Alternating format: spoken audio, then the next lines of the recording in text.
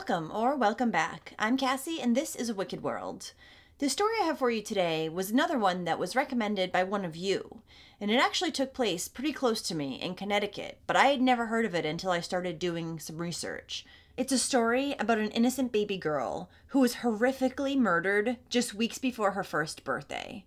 This is the story of Camilla Francisquini.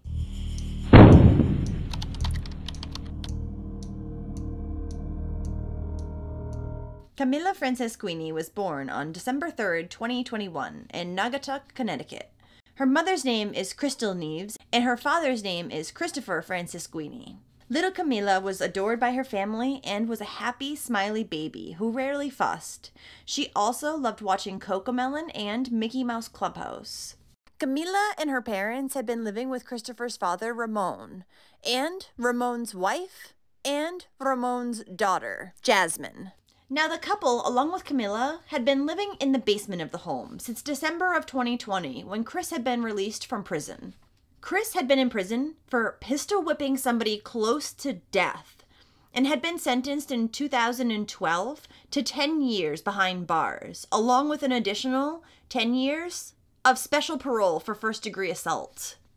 But it was not long after his release that Christopher was back in jail again, the following November of 2021. This time, though, it was for an alleged carjacking in West Haven, Connecticut. He had been arrested just hours after, and while in police custody, Christopher fought with police officers, and he tried to escape their custody. He had actually stolen a pepper spray from one of the officers and began to spray it at them. So that gained him some additional charges. Keep in mind, this was only weeks prior to Camilla's birth. Probably not how a new dad should be acting. Christopher would not be released until June of 2022, on special parole with a $375,000 bond. He was then fitted with a GPS ankle monitor. And Christopher also had other arrests on his record as well. Possession of narcotics, risk of injury to a child, and assault and battery.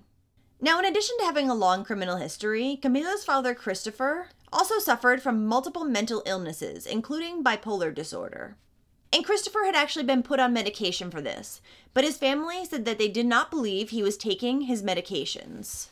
One of the reasons they believed this was because Christopher had told Camilla's mother, Crystal, that he heard voices that were telling him to kill his father, but he said he would never do that. He would never harm anyone. Which is odd because it seems like he tried to kill somebody back in 2012 by almost pistol whipping them to death. Chris could also be very paranoid, and he thought that somebody was out to get him. So since Christopher was incarcerated when Camilla was born, he didn't get to spend the first few months of her life with her. However, when he was released, Crystal said that Christopher was a great dad. He adored his daughter and always wanted to be around her. Christopher would also frequently post social media pictures of him and Camilla together. With Christopher on house arrest, he grew increasingly impatient and irritable. He was upset that he couldn't leave the house to look for a job. And on top of that, he and Crystal had been arguing more and more, and had recently been talking about ending their relationship. On the night of November 17th, 2022, Christopher would ignore his father, Ramon. Ramon had just finished feeding Camilla, and Christopher had not come up yet to get his daughter to put her to bed for the night. And Ramon asked Christopher if Camilla was going to be sleeping in the basement with them or up in his room in her crib. Since Christopher didn't answer his father when he asked him this, Ramon assumed that Camilla would be sleeping upstairs in his room. So he went to his bedroom to put her down for the night. Ramon thought this was kind of weird, since the little girl's parents were normally her primary caregivers. But on this night, Christopher seemed like he wanted nothing to do with his daughter. Then the following morning, on November 18th, 2022, Ramon would wake up early around 4:30 to drive Crystal to her job at Dunkin' Donuts. After Ramon had dropped off Crystal at work, he went back home to take a nap. At this time, he said that he did not know if Camilla was still in her crib. He had just assumed that she was, because the little girl would normally sleep until 11 a.m. And the playpen that she was sleeping in had a blanket over the top of it, so that she wouldn't get cold from the fan that was in the room. When Ramon woke up from his nap around 10 a.m., he noticed that there was a missed call from Crystal on his phone. And when he called her back, she asked him for a ride home from work. He agreed. But prior to him heading out of the house to pick up Crystal, Ramon heard his son, Christopher, in the basement. So he went downstairs to talk to him. When he did, Christopher told his father, "I'm mad at you. I hate you." Ramon asked him why, as he hadn't done anything. But Christopher just laughed and walked away. Brushing it off, Ramon left the house to go get Crystal. When they got back home, Crystal was tired from working such an early shift at work, and she decided that she wanted to take a nap. However, before she made it down into their basement bedroom, Christopher stopped her. He insisted that she did not need to lay down. Instead, they needed to go shopping for Thanksgiving food. Crystal told him fine, she would go, but she needed to change her clothes quickly first. However, Christopher did not want her to do that either, and told her not to go in the room. He said it was too messy, but he was going to clean it when they got back home later. Crystal saw a quilt on the floor and just wanted to move that out of the way. But Christopher objected, saying, "I gotta go before probation tells me no." I don't think he's supposed to be out of the house anyways. I don't think probation ever told him yes. So Crystal and Christopher left for the store after this, borrowing Ramon's Chevy Impala. The couple then headed to Waterbury. On the way there, Crystal said that she saw Christopher texting somebody, though she didn't know who it was. But he had texted them in regards to a mental health treatment facility called CMHA. So Christopher and Crystal were supposed to be headed to Walmart to buy their Thanksgiving food. But on the way there, Christopher had changed the plans. He needed his medicine, as he put it, so they were now going to be meeting up with somebody in the PetSmart parking lot. On their way to the store, many roads had been closed off, and Christopher had gotten angry at Crystal for it. His frustration would build until they got to PetSmart and a car pulled up next to them with a male driver in it, presumably who Christopher was meeting. And right then, Christopher would also ask Crystal if he could have her cell phone. She gave it to him, and then he asked her a strange question. He asked Crystal if she would do absolutely anything for him, even if that meant putting on a collar and a leash and being led around by him. To which she obviously said no, and she asked for her phone back, but Christopher would not return it. Crystal asked him several more times. Then Christopher said to her, "Since you want your phone so much," and he took his phone and her phone and smashed them into the ground. Crystal, who was scared and upset by the way Christopher was acting, decided to walk into PetSmart at that time to borrow a phone to call for another ride back home. Police would later find the two phones smashed in the parking lot, alongside a credit card with Christopher's name on it and his cut-off GPS ankle monitor. After she was able to make a phone call, Crystal returned back outside to wait for her ride, and at that time, she noticed that Christopher and the Impala were gone. Upon returning back from the pet store, Crystal went down to their room to clean up. And as Crystal entered the bedroom, she noticed that there was something red on the floor next to the quilt that she had seen earlier, and she figured that Christopher must have spilled something. So Crystal lifted up the quilt, and underneath there was red everywhere, along with the lifeless body of her baby girl, Camilla. Crystal started screaming, "The baby, the baby!" Her family members rushed downstairs to see that the little girl had been stabbed as well as dismembered. Christopher's sister, who also lived in the home, would call 911. And Ramon would call his wife, who was at work, and he would tell her to come home because Chris killed the baby, he said. And when the first responders arrived, the paramedics checked Camilla for signs of life, but the little girl was pronounced dead at 11:46 a.m. on November 18th, 2022. An autopsy of Camilla's body was performed, and it was found that she had marks consistent with strangulation as well. Her cause of death was determined to be neck compressions with sharp force injuries. Her death was ruled a homicide. Upon searching the home, investigators would find several pieces of clothing in the basement bedroom where Camilla had been found, and they would take these in as evidence. There were 2 gray Nike sneakers with blood splotches that were found on the other side of the room, away from where little Camilla had been found. Family members later told the police that the shoes were indeed Christopher's. Detectives also found a t-shirt and a gray child's sock with blood on it, a towel, suspected marijuana joints, and a smoking device. Police determined that Camilla Francisquini was their prime suspect, and they placed a warrant out for his arrest. He was charged with murder and risk of injury to a child. A press conference was held on the day of Camilla's murder in order to alert the public of the crime, as well as alert them that their main suspect was Christopher, and he was on the run. He was also likely driving the Impala. The FBI would also become involved with finding Christopher, and they would offer a $10,000 reward. And after days of searching for him, with no results, this reward would then be upped to $25,000. The search efforts for him were huge, and there were even billboards placed along interstates 84, 91, and 95 with a picture of Christopher, information about him, as well as the reward money for his capture. Police would speak with all of the members of Camilla's family. The last time anyone had seen Camilla alive was when Christopher's stepmother, the one whose room she had slept in the night before, had kissed the little girl on the head before she had gone to work. Now this was around 7:15 in the morning. Police also wanted to know why Ramon had almost immediately after finding Camilla's body told his wife that it was Chris who had done it. Ramon said it was because Christopher was the only one in the house at the time. Then he remembered that his daughter's boyfriend, Angel, was actually in the house as well. But Ramon was not concerned that Angel was involved in any way, because he only ever left his room to take medication and eat. He was also known to be very calm and non-confrontational. Ramon also said that Angel had no idea what had happened to Camilla at the time of the interview. However, police also wanted to speak with Angel.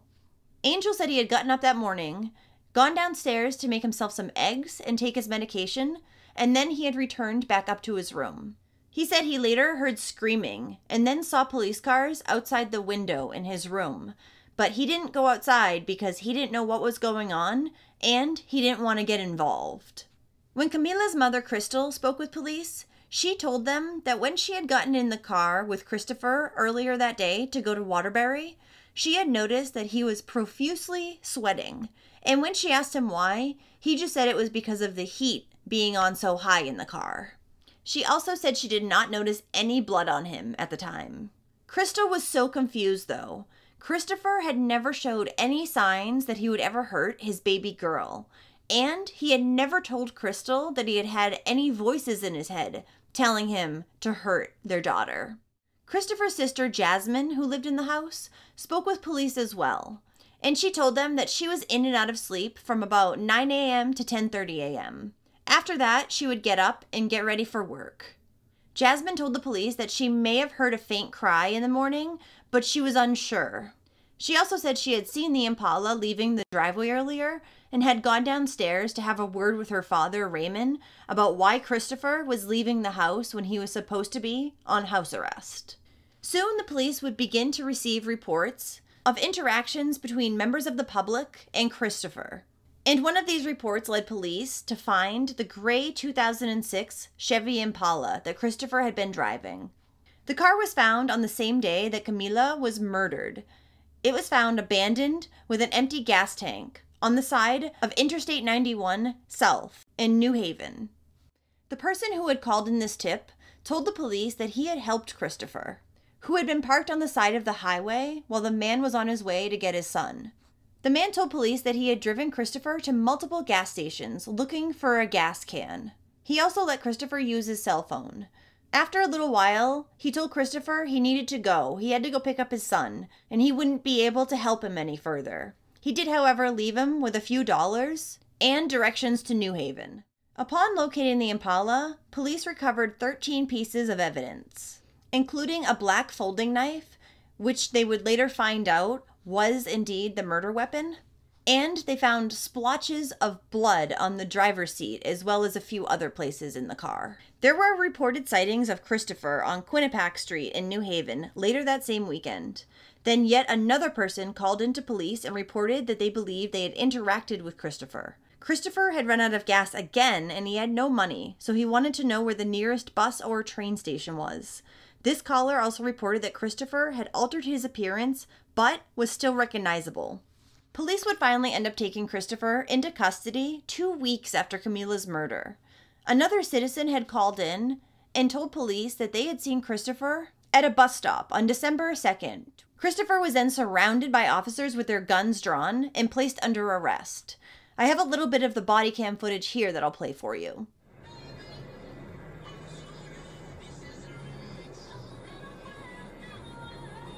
Get on the ground! On the ground! Get on the ground! On the ground!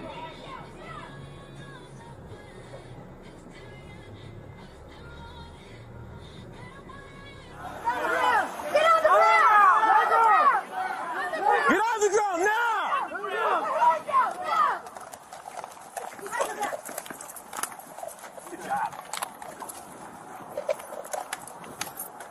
I got him. Close your hands, get on the ground! Get on the ground! Get on the ground! Get on the ground! Get on the ground! On the ground! On the ground! Get on the ground! Put your hands out now! Behind your back. Christopher was then charged with murder under special circumstances. He was also charged with risk of injury to a child, second-degree breach of peace, and second-degree criminal mischief. He was held on a $5 million bond. During the 2 weeks that Christopher had been on the run, he also had missed 2 court dates in Bridgeport and Milford, which led him to racking up failure to appear charges on pending cases. When Christopher went before Waterbury Superior Court, he waived his right to a probable cause hearing and entered not guilty pleas on his charges. The total of his bond amount was also increased at that time to $7 million. The judge would also issue protective orders barring Christopher from communicating with 3 unnamed people, though my guess is that it's Crystal, his father, and his stepmother or his sister. At the time of this hearing, Christopher's attorney also asked the judge to place his client on a self-harm watch. And luckily, Christopher, who is still being held, will not be released from jail even if he was somehow miraculously able to come up with the money for his $7 million bond. Due to his parole being revoked on other cases he had been out on bond for prior to his daughter's death. At most of his hearings since his arrest, Christopher has also refused to speak out loud to the judge or anybody else. This hearing happened very quickly. His attorney requested a probable cause hearing, and right when Francisquini was being escorted out the courtroom, we heard a very strong reaction from his father. You're all set. Craig, you're not gonna say nothing? Craig, you're not gonna say nothing? You're not gonna say nothing? The father of Christopher, Francisquini, having a major outburst in the courtroom as Francisquini remained silent during the brief hearing. So police would soon find out that on the day of Camilla's murder, after Christopher had left the parking lot of PetSmart, he had allegedly changed his clothes at an apartment in Waterbury before he headed to New Haven. Christopher had gone to this apartment looking for someone he knew who resided there, but they had not been home at the time. Christopher, however, knew some of the other people who were at the apartment at the time, and they allowed him inside. Several people would tell police that they knew Christopher's brother, but they hadn't seen Christopher or talked to him in years prior to that day. They also noticed that he had been extremely sweaty, and he had asked a few of them if they wanted to buy his dad's car from him. Another person at the apartment said that Christopher had used his phone to make fake Facebook and Snapchat accounts. This person also told police that Christopher had asked for a sweatshirt, and someone had given him a white sweatshirt with a black and white checkered pattern on it, the one he was seen wearing in the security camera footage. And ironically, 4 days before the homicide, Christopher had actually received a favorable report from his probation officers, who oversee pretrial defendants released on bond. And Christopher had been allowed to be removed from his court-ordered house arrest on Thanksgiving as well as Christmas Day. Christopher's trial date for Camilla's murder has yet to be scheduled, but he is currently being held at the Garner Correctional Institution, where inmates with serious mental health disorders are placed. Little Camilla had died just weeks prior to her first birthday, but her family and the community would celebrate her on that day anyways. They came together in the center of Naugatuck to hold a candlelight vigil. The Naugatuck police asked the community to wear pink or display pink lights on Camilla's birthday, December 3rd. The Naugatuck police also wore their pink #JusticeForCamilla bracelets in show of support for Camilla's loved ones. And Camilla's mother, Crystal, spoke to the crowd, thanking them for their support since the murder, and saying that the best birthday gift for her baby is justice. On the 6-month anniversary of Camilla's death, there was also a private memorial service. Members of the Naugatuck police attended as well, many of them who had severely been affected by Camilla's death. The memorial service included a tree planting ceremony. The tree was a dogwood donated by the Waterbury Home Depot. Lilac lettering was painted on a nearby stone reading, "Your memory will forever bloom." Well, thank you for listening to all of Camilla's story today. Camilla's murder was one that nobody had seen coming, but people who are as violent as Christopher was known to get can be completely unpredictable.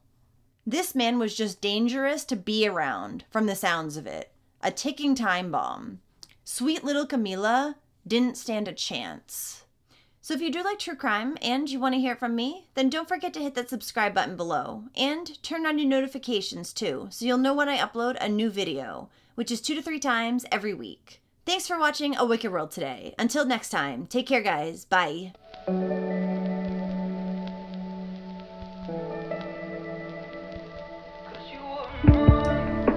Thank you for being patrons of A Wicked World. Adina, Allie, Amanda, Amy, Angela, Angie, Brandy, Carrie, Catherine, Cecilia, Danielle D, Danielle H, Drew, Eric, Frank, Hanarama, Hannah, Kara, Lori, Linda, Marion, Mary, Mel, MJ Kelly, Neoma, Power 31312, Ray, Shayna, Stephanie, Susan, Suzanne, Tammy B, and Tammy S. You guys rock. Now, there's even more of A Wicked World on Patreon. You'll have access to exclusive videos each month and more. Any support truly helps to make sure the victims never get forgotten and to highlight the shortcomings of society associated with each case. So check it out at patreon.com/awickedworld or use the Patreon app. Do you have a suggestion for a case you'd like to see me cover? If so, send me an email at awickedworldtruecrime@gmail.com.